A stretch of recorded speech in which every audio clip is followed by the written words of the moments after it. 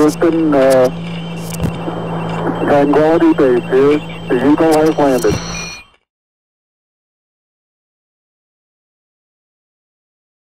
Good evening, folks, and welcome to Alien Addict. That's me, by the way. Obvious 51, the Alien Addict. This is my Facebook page. Check that out, by the way. I've just put this out. Sorry about the croaky throat. A couple of hard nights. One of my earlier videos, and I've just put this out on my page. It's not alien as such, but Alien Addict's not just about aliens. It's about anything that I consider alien, as in alien to me. And RoboCops, real RoboCops. It's just getting a bit far-fetched now, isn't it? I mean, whatever next? I'm trying to think what could be next, but I can't think what next. But I probably will think about it through this video. But right now, all I'm thinking about is this weird-looking dude.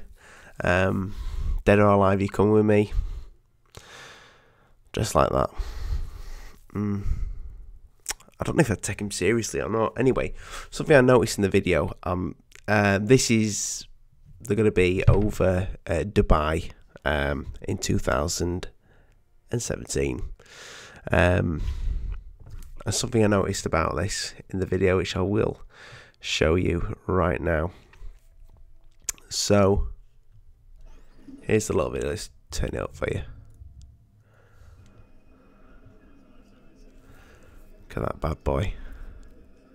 So the touchscreen, I'm assuming, well, I've read through this briefly. So you find something wrong, you report it to the robot by touchscreen. I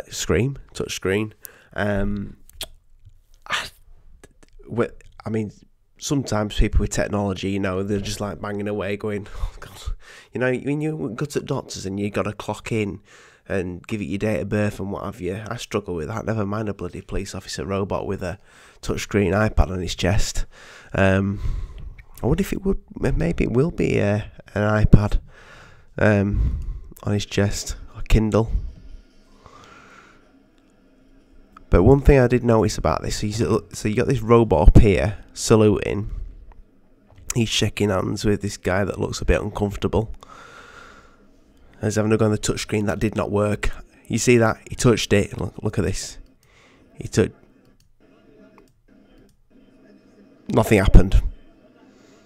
Doesn't work. I mean, who's he going to be able to grab with them fingers? Look at him.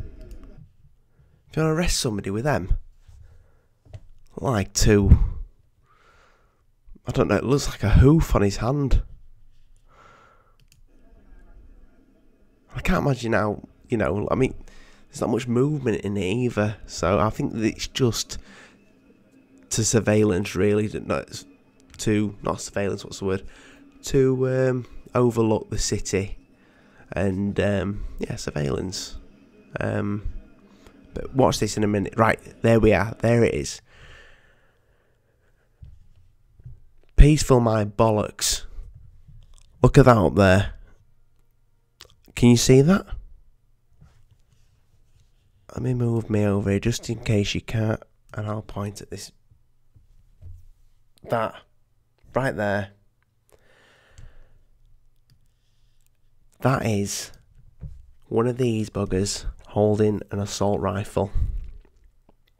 Now, I said it wasn't alien, but this makes me think, you know, Terminator. What if this is the start of Terminator? The real Terminator. How clever are we going to make these green bastards that they will eventually be out and about and start becoming self-aware? You know, I'm not saying this model particularly, but you see, I'm drinking tea tonight. There's no wine. There's no whiskey.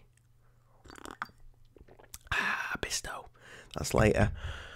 But how clever are these going to become in the future? And this, I reckon, there'll be an alien civilization there, out there, that is no longer the life form that it was, and it's the machines that have taken over.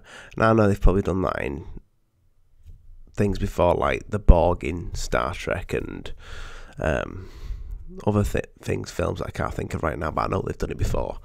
But there's probably something in that. I mean, our civilization, the more and more we're relying on technology, I mean, I wouldn't be coming to you right now without this sort of technology.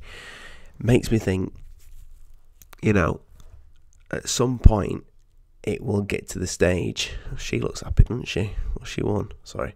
At some point it will get to the stage where the technology's outdo, but it already is. The technology's clever than we are. In some respects, well, clever than me anyway. I mean, look at this. I've got this vacuum cleaner. This vacuum cleaner, mine here.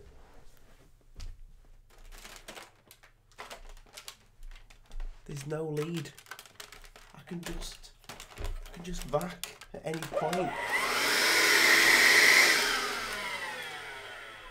I can just vac, you know, with no.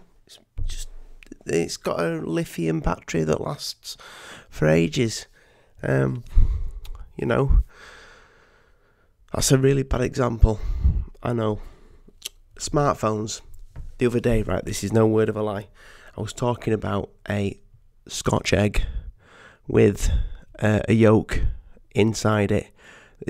My mate will probably watch this video that I work with, and he'll be like, oh yeah, mention the Scotch egg. So I was talking about his Scotch egg that had a yolk, and said that this is a place that does them really nice, called Sir Duke's. And they said never had one. And he was going up and down his Facebook, and I kid you not, lo and behold, a Scotch egg with yolk in it, and it was Sir Duke's.